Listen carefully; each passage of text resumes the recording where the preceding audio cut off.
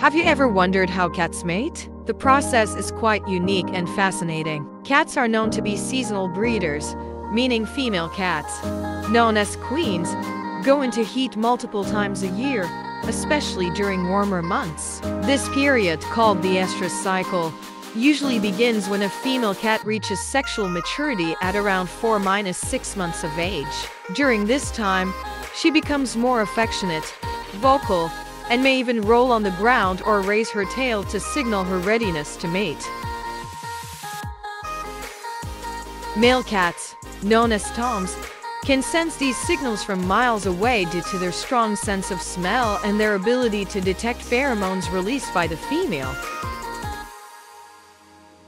When a male cat approaches a female in heat, the mating process is often quick but intense. The male bites the female's neck to hold her in place while mating, which triggers ovulation in the female. This process is called induced ovulation, meaning the act of mating itself stimulates the release of eggs. Interestingly, female cats can mate with multiple males during their heat cycle, which is why a single litter of kittens can have different fathers, a phenomenon known as superfecundation.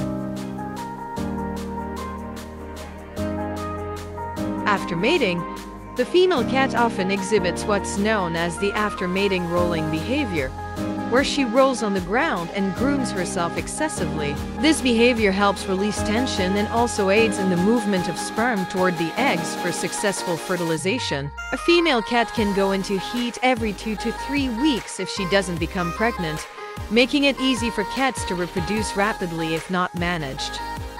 Once fertilization occurs, the gestation period lasts around 63–65 days, and a typical litter can range from 3 to 6 kittens, although larger litters are not uncommon. Interestingly, kittens are born blind and rely on their mother for warmth and nourishment during the first few weeks of life.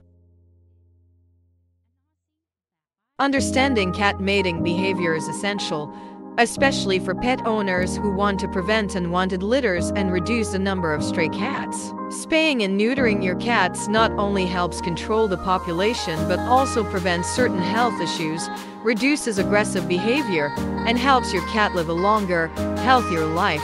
If you found this information helpful, give this video a thumbs up and subscribe for more fascinating animal facts.